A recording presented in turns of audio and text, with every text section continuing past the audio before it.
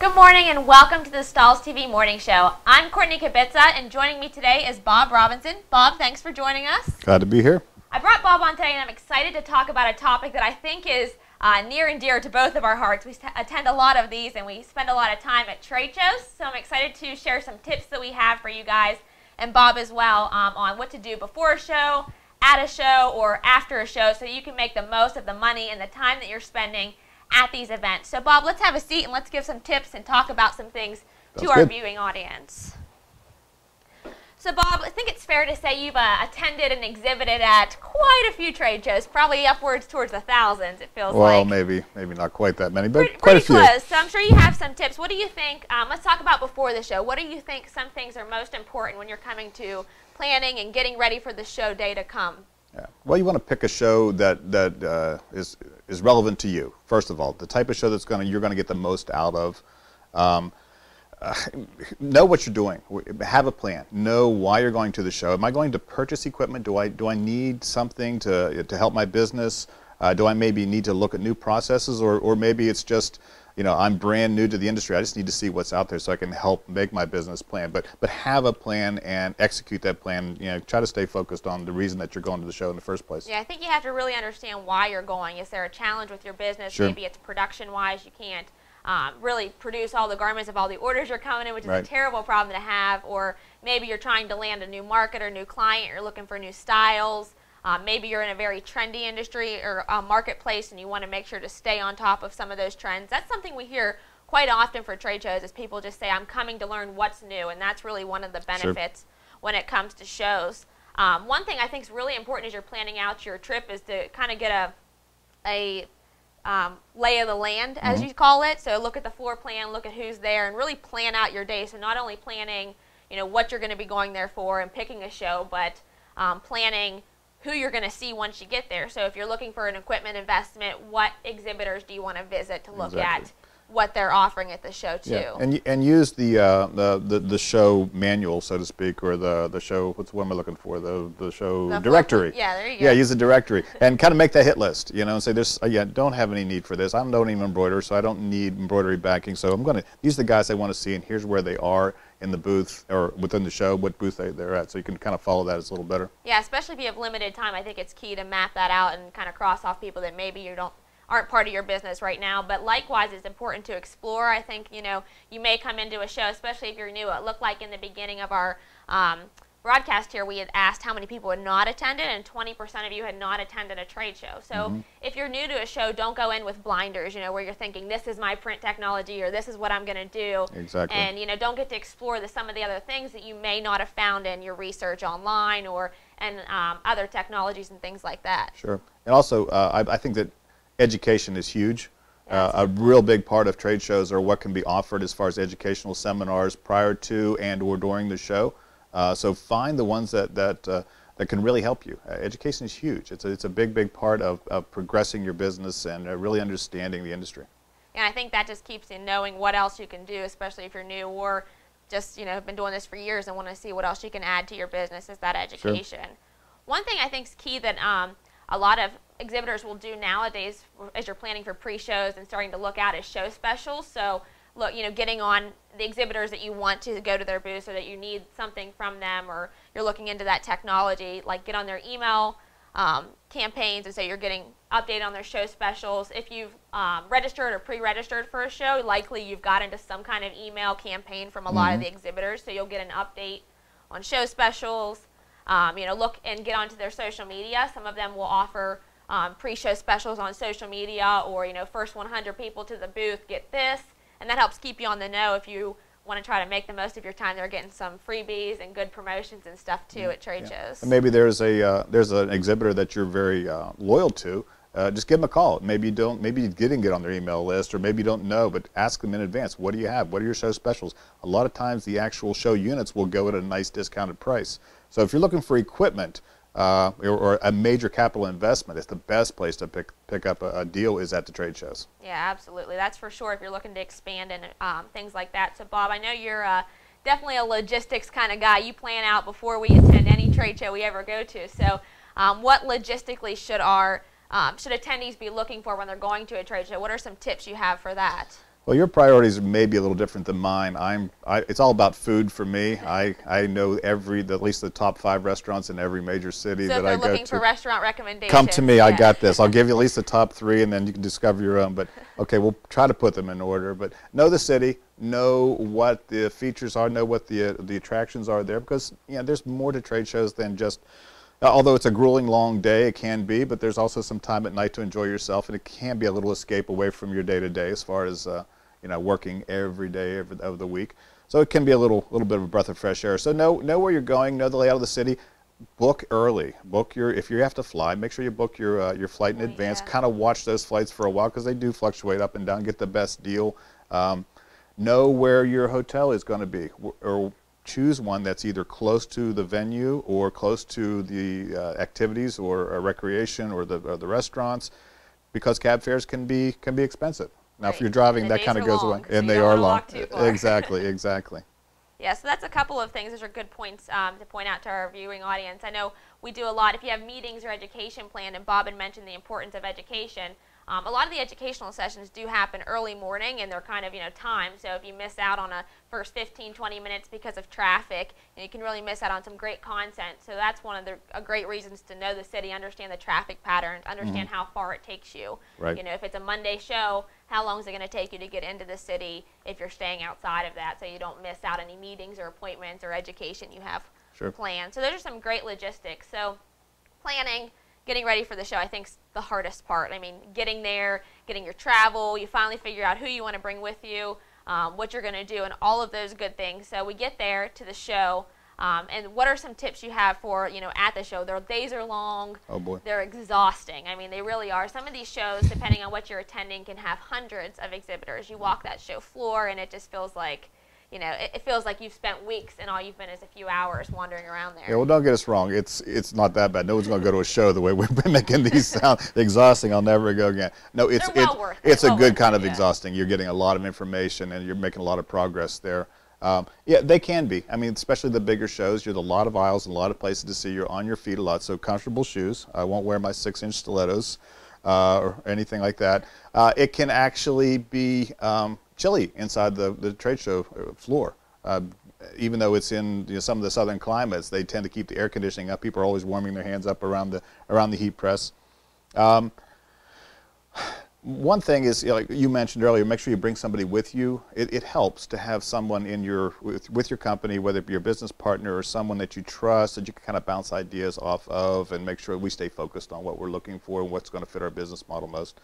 One thing that I find that people forget is business cards. It seems crazy, but folks really forget to bring their business cards. And we'll talk as we go a little bit more about network, how important it is, but it's also important as you're talking to exhibitors and vendors to have a business card and or take theirs as well. Yeah, I think we're coming to the world of digital where everybody just assumes, they don't need business cards any longer, but they really are helpful at trade shows for making notes and things like that. Likewise, you want to try to keep and get as many notes as possible. So, having a notebook on hand, things like that. I know some people are proponents of writing it on business cards so you remember the name on the person. I'm a notebook kind of girl, so I make all my notes in notebooks and then go back to them later. But being prepared with that kind of stuff, taking your notes at education or from what you heard at a booth, there's so much information from different exhibitors, so it's hard to retain it all, especially if you're taking it back to somebody after the show to help make decisions. You can collect a lot of literature, a lot of catalogs, a lot of samples, and if you're a pack rat and you insist on having this stuff,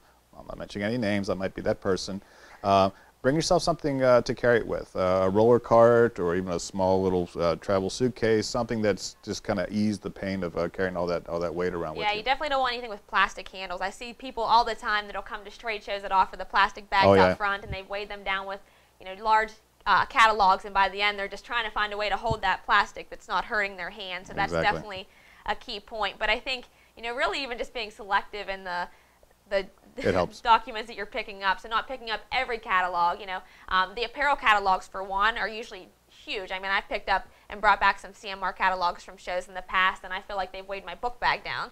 So maybe even just seeing if they can mail you Right. those, you know, instead of carrying them with you if you don't need them immediately to take orders. Or pick them up at the very end of the day. Just Yeah. plan it out accordingly. So I'm on my way to the car. Let's grab our catalogs. Yeah, that's a good point as well. So that way you're not lugging around the large catalogs throughout the day. One other thing too that we run into, especially with larger purchases, like for equipment, which what I specialize in, is you need payment there at the show if you're going to take a show unit, and make sure that you call in advance. Make sure your credit card is clear, that they understand you could possibly make a large purchase, so you're not delayed with that.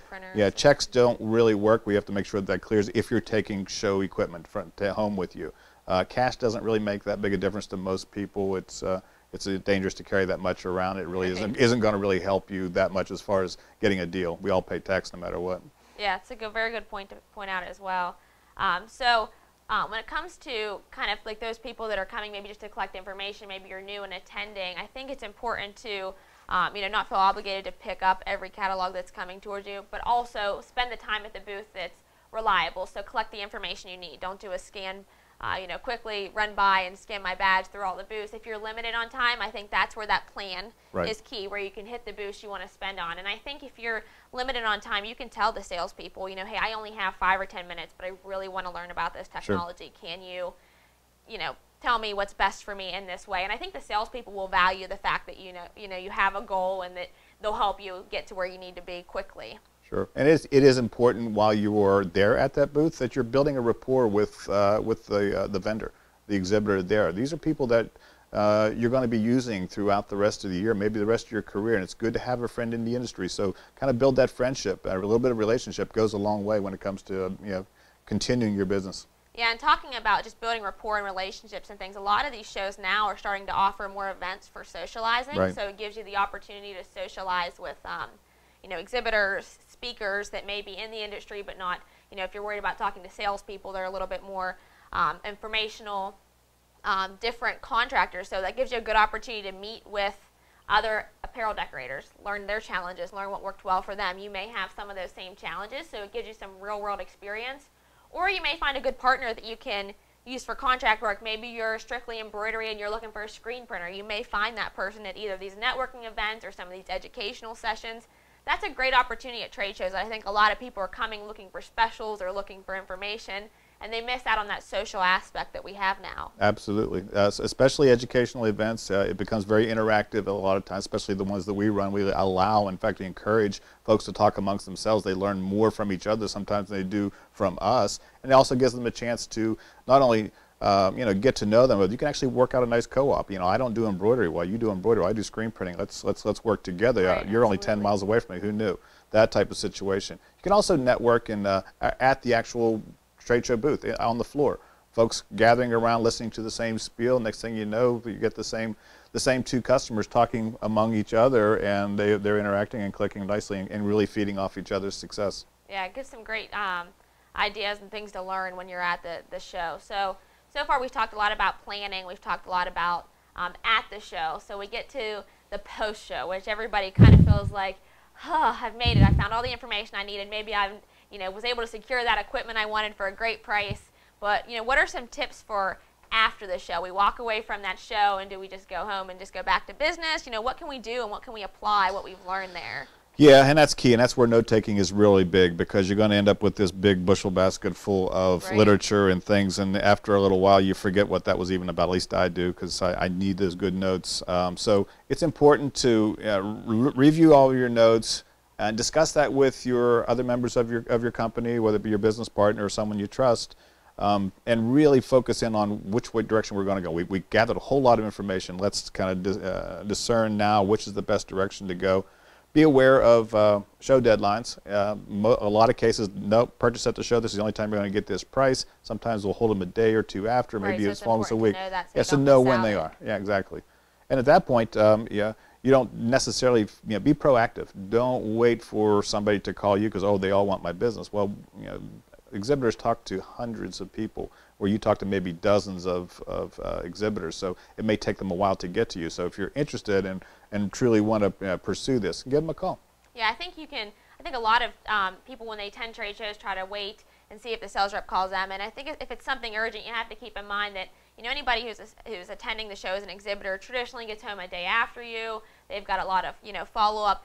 So you may fall somewhere in the middle of the road. Don't feel like you're pestering them if you want to reach out, that next day or right after you leave the show and say, hey, I just wanted to remind you I'm interested in this. Right. They'll move you usually to the top of their list so that you can get things rolling much quicker once you get back from the show, especially if it's something urgent that you don't want to miss out on a show special or something like that. Exactly. Yeah, and as you're connecting, remember that there's people you connected with outside of the exhibitors and the show specials. So think about those contacts you made, maybe somebody you wanted to do contract business with or speakers, and you can find ways to connect with them through email or through LinkedIn, different social sites as well. So that way you're able to kind of connect with them on a different level and share business tips and stuff and keep that relationship going after the show too. Absolutely.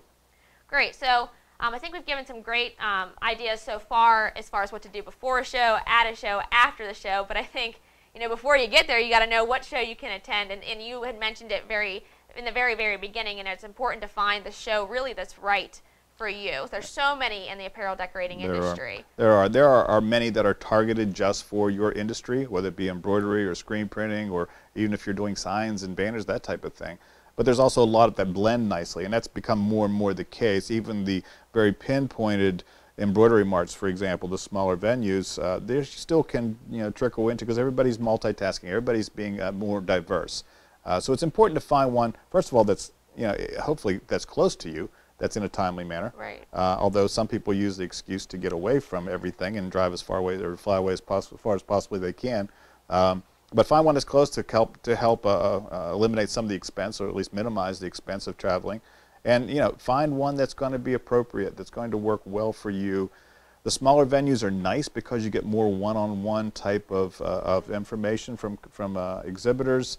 You can spend a lot more quality time with them. It may minimize how much actual exposure you have, because maybe you don't actually have a plan. So the bigger shows can be better if I'm just really trying to wrap my head around the whole industry and say, what's next for me? I really don't know. I know I need something, but let's help discern that. So, kind of viewing them all. I mean, different types of shows. What did we talk about? I mean, the MBM shows are nice. Like I said, that's a three-way type of show.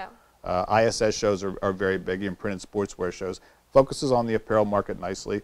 And then some of the real big shows where you can really get lost in if you're not careful, and this is where the planning comes into place, like the SGIA show. It's a once-a-year type of show. Right. This year's in Atlanta, and it goes back and forth between Vegas and Orlando, and what's the other ones? Atlanta, New Orleans. New Orleans, yeah, it'll be New Orleans next year, yeah. Yeah, so it may be worthwhile, as you're starting to look at trade shows, to think about, maybe doing a small regional one. If it's nearby, it gives you a chance to maybe talk to some of those vendors, get some really great education in a smaller setting, and then also branching out to maybe a larger one that's going to allow you to expand a little bit more and see more within the industry. I know usually that first of the year, January is a huge trade show month, January, February, and everybody usually launches their newest for the year. So if you're planning on doing a trade show, we've got fall trade show season starting up now in some areas, but you may want to start 2016 and really hit the ground running for your big shows and what your big planning is, and this gives you a few months to do that as well. Right, helps you gear up for spring sports as well, and that's why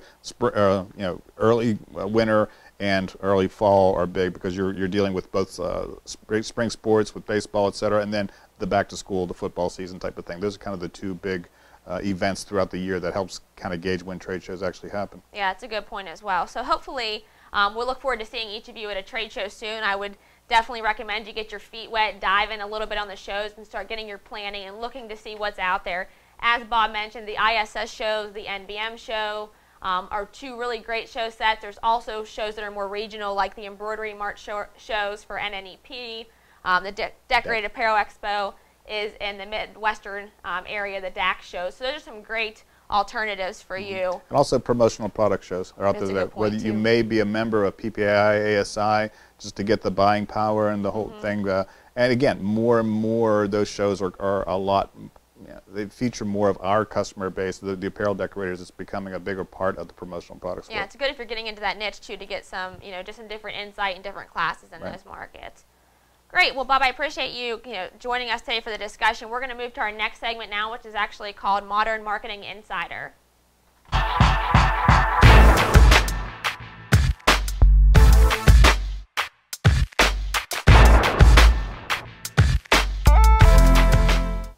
So Modern Marketing Insider is going to be a segment of the Stahls TV morning show where we talk about ways you can grow your business or expand it with new modern marketing technologies. So we're specifically going to be looking at technologies that are digital. So email marketing, mobile marketing, social media, all of those things that are growing, but they're very technical. And they present a lot of opportunities for every business to really build relationships and increase their sales, but they're very niche, so there's always a lot of things changing very quickly. So in this segment, sometimes we'll cover trends, technologies that have changed, or just simple how-to tips to get started. So today's first segment is actually going to be on email marketing, which is one of the most popular when it comes to more modern technologies for marketing techniques. But with email marketing, it's actually one of the very most lucrative really for business owners. But a lot of businesses, especially if you're a small business, you're probably keeping away from doing this. And I hear it a lot of the times because of expense. So it's a lot of work for me to do this. I don't know how to get into email marketing. It's a large expense for me, so I've cut that part of my budget. I've got to work on the production or the selling aspect of it. But used correctly, email marketing can be very inexpensive. The Direct Marketing Association actually came out last year with a statistic that showed that it gave a return on investment for U.S. businesses by about 4,300%. So they can be very inexpensive. They give a high return on investment. And using an email marketing service, it can be easy to create. So you don't have to have a ton of knowledge in HTML and a lot of email background that kind of scares people away. So let's dive in. I'm going to switch to my computer and let's dive into 6 steps to get started with email marketing. So when it comes to email marketing, the first step to getting started is to define your audience. So you have to really understand who you're talking to before you can go anywhere else. And that's like that with any marketing technology or sales business. But when you're defining your audience, you want to know who they are. Are they customers, or are they somebody who's actively buying with you that are familiar with your business? Or are they prospects from a trade show or from your sales reps, maybe cold calls they have made or that you have made? The conversation and the content that you're going to deliver to your customer who's aware of you and who knows you and your business is going to be different from a prospect that you're trying to get to place an order and trying to get to build this relationship with. So a very important step to getting started is defining who you're going to be sending these emails to. And you're not limited. You could have an email that's going to go directly to your customers, and you can have an email set that's going to go directly to your prospects if the time and the budget allows for that. Once you've defined your audience, it's the time to determine your content. So what are you going to say to them? And when it comes to determining your content, you have to understand, what does your customer want to see? So what's the most relevant and important information to them?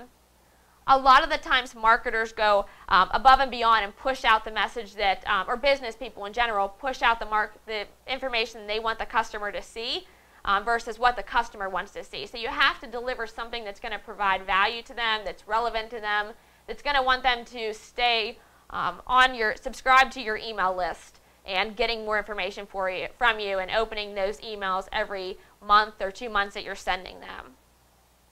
You also want to make sure your messaging as you're creating your content is short and concise. So I know we always have so much we want to say to our customers. You may want to blast out a new promotion or maybe a new shipping program that you're offering, and you want to explain everything in detail. Sometimes detail is too much, and a lot of the times in marketing, longer is never better. So you want to try to keep your message short, concise, keep headlines that are easy and clear to read, and then develop a clear call to action. So as you're developing the content, think about what you want them to do. If you have an e-commerce site and you want them to go directly on there and place an order, then direct them to your website with an order now. If you don't have a website that allows you to do e-commerce, then you might be giving them a phone number to directly call a sales rep with their order in. So that's important, and you may just want them to maybe visit your website to learn more. And those are different things that you'll want to determine as you're building the content for your emails. So we have our audience. We understand our content of what we want to deliver to that audience, whether it's a customer or prospect. And the third step is going to be to determine our goals and our frequency. So when you're determining frequency for your email marketing campaigns, you have to create and develop a schedule that fits not only you, but your customers as well. So it's important to understand what you can do and what you can set up as far as the timeline goes. So you have to create a timeline for yourself, your writers, your designers, whoever's creating your emails, and making sure it's something that's not going to bog down your other time and that you can commit to. Likewise, you want to make sure you remember your content, so you don't want to overwhelm your viewing audience or your audience with too many emails to where they may unsubscribe or you may fall into the spam box at some point. So you want to email usually about once a month. You don't want to try to skip too many months, but most importantly, you want to keep the second step in mind. If you have good content, it's okay to email more frequently. But if you don't have good content and you can't send them anything that's really going to provide value to them, then you just want to go ahead and eliminate, maybe skip a month if you don't have anything that's going to do that. And I always recommend really creating a general guideline of what you want to send so you can help create your frequency and your schedule a little bit better. So, if you're going to send promotions, newsletters, so you may send a monthly newsletter, you may send a promotion during busy season. So right now is back to school season. In a few months is your Christmas retail season. So you may be sending them, at sports season whenever it's getting ready to order team uniforms. Think about that as you're starting to schedule out your frequency as well and when you want to drop in those promotions. So those are kind of the easy things. We have our content, we have our customer audience, we have our frequency and our goals set. We know we want to create or generate something from these emails, and then we're going to create the HTML. So this is where a lot of people that are not experts kind of shy away and start to get scared when it comes to email marketing, but it's very easy with a lot of email marketing services. If you're going to be doing and creating the HTML on your own, you want to remember that there is such a thing as a successful format. Most email marketing services today will push you towards this format because it creates the highest return for them as well, and for the, they want you to have a successful campaign, and that's a blend of text and HTML. So HTML is basically the beautiful images that you see in an email, and so you don't want to just copy and paste the images in an email and send it, because if the web platform doesn't allow you to see those images, you're going to get a blank email and the messaging is completely lost. Likewise, if it's just text and you're copy and pasting the coding, you don't want to do that either. So this blend allows me to basically see the beautiful HTML images that you've set up and it looks perfect and pretty, but if for some reason my web platform, maybe on mobile or something, doesn't allow that, the message is still there in text, so I'm not going to lose your key message if you're sending it with that blend. But if you're not familiar with this type of thing and it's a little too technical, just remember these email marketing services that we'll talk about here shortly are going to help you create this, ensure it gets delivered, and ensure that you have a successful email campaign, because they want you to continue to use their services as well. The fifth step, once you've created your beautiful HTML and your images, is just to do a quick proof, which is key in anything, and then send it out. So you want to proof your images to make sure that they look beautiful. You want to make sure that they're conveying the message that the copy and the writing on your email is. You want to make sure your landing pages are taking them where you said you're going to. If you want them to order on your website, you want to make sure that link's taking them where they should go for that ordering. And then one thing that email marketing services that, like MailChimp, which we'll talk about, will do is actually test emails, email rendering on different web platforms. So making sure the email is going to show up correctly on Google versus Yahoo versus Outlook and different platforms and things like that. So the very final step in your email marketing campaigns is to measure and track for success. So you have to listen to what the data is telling you.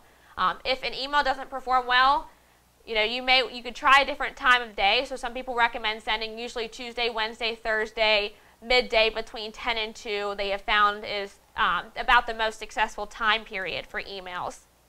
But you may want to try either a different time, a different audience, but you have to look at the data that you're given. So most email clients or email services will tell you, you've got this click rate, you've got this open rate, you've got this bounce rate. These many people unsubscribe, which of course you don't want, and you want to just make sure it's a successful campaign.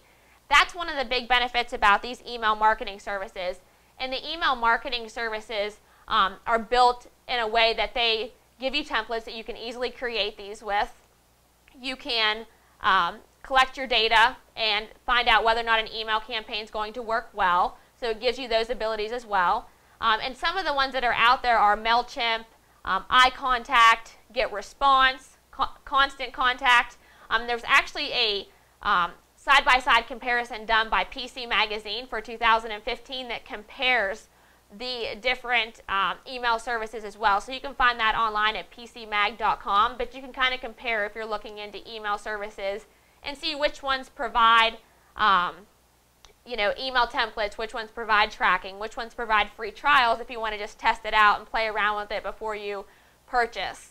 When it comes to the cost of these, most of them offer a monthly service, so you'll be paying, typically it's somewhere between $9 and $15 a month, but it varies depending on the number of emails you send and the number of contacts you're sending them to.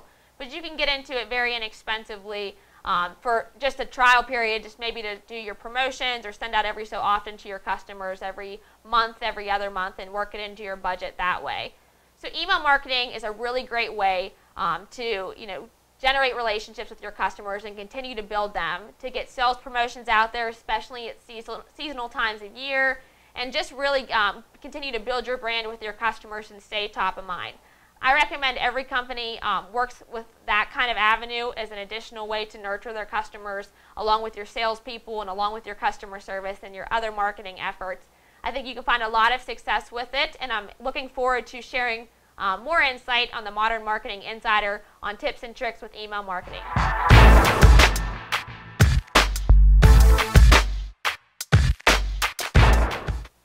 So thanks for watching the morning show. I appreciate Bob coming on and joining us. He's had a lot of really great insight with trade shows. I know Bob and I are looking forward to seeing every one of you at a trade show. We go to a large majority of them throughout the imprinted sportswear industry. We give educational seminars, and so we're looking forward to seeing you. If you come to the trade show, feel free to stop by, tell Bob and I hi, let us know you saw us on the morning show. We look forward to spending more time with you guys next week. Thanks for watching.